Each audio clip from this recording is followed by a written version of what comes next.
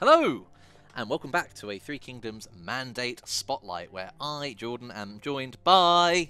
Hi, I'm Konoshi. I'm a game designer, senior designer on Mandate of Heaven's Three Kingdoms. Amazing. And what specifically is your realm? Yeah, I was working mostly around battles and gameplay and all the unique units and abilities and features there. Right. Cool. Okay, so we're going to jump in to a siege battle. Yeah. And we're going to look at some of these units Okay. in action, plus some extra cool stuff. Yeah, like there are a few things here and there that we could mention. Okay, sure. Like we just wanted to give more like active opportunities for the player in battles.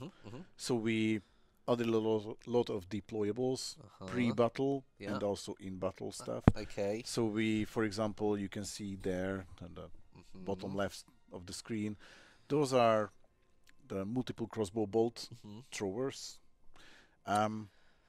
It's a bit of a thing with Free Kingdom. We strive for historically authentic, so what could have been and how it could have been there. Let me grab them for you. And we know that these things did not exist for like another 100 or 200 years. Sure.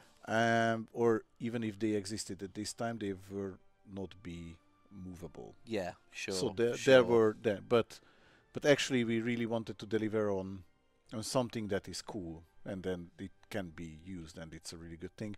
So the technique to make these technology was there, so they could do things on wheels. They could do a big crossbow. So why don't we just do bows? Why don't we just big crossbow on And wheels? basically, it Everyone loves war machines. yeah, war machines. These are awesome. The trebuchet against the buildings, structures, walls, gates. Sure.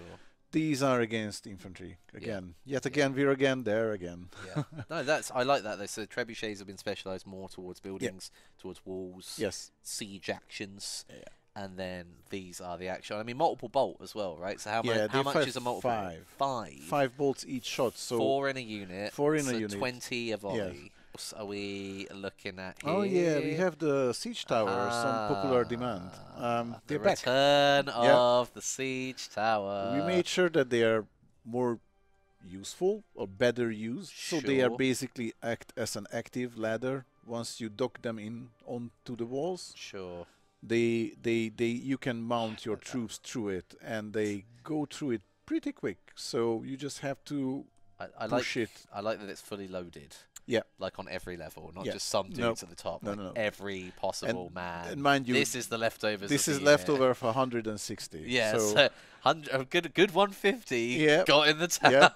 Yep, and they were protected. And then once they get through it, they just release, dock, and then down. all of the units can, well, except cavalry.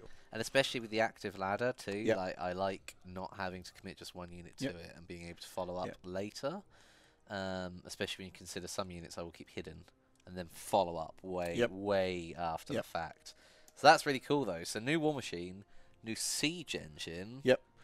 Good Also, options there's straight away. deployables if you just make. There's click. more. Yeah, there's more. There's How more. busy have you been, Kino?